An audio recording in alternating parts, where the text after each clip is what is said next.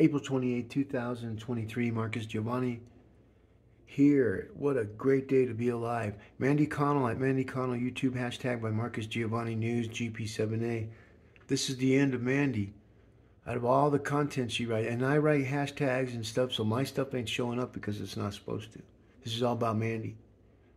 And the way we use artificial intelligence to pattern match everything she's been saying, everything she does, everywhere she goes, all the people in her contacts.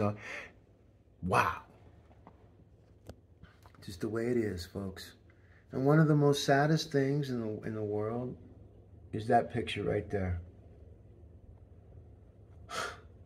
That's one thing, you know, that you never want to get caught in a picture like you're giving head to a microphone, like that microphone has some balls. Open up and say, "Oh, Mandy." God dang. This is what she brings to the table as far as her experiences and everything that she's bloviated over the years and the people she don't talk about. She thinks that she has some kind of fucking authority, and she's washed up, man. Zilch, KOA, washed up. They don't even know it. And you know who suffers the most?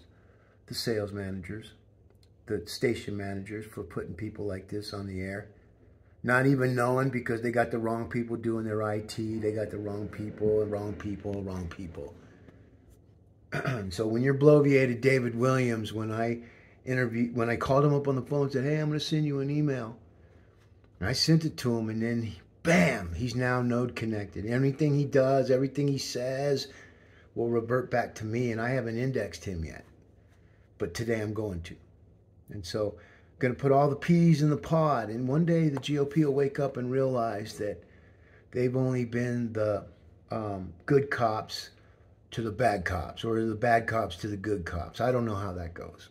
Because right now, we got a mayoral election that, oh, Mandy says, don't vote for this person and just write my name in there. Nobody wrote your fucking name in there. Don't quit trying to bloviate something, girl, that you're not. And when you're older, you'll understand what you did to our fucking city. So, with that said, bye-bye, democracy slut.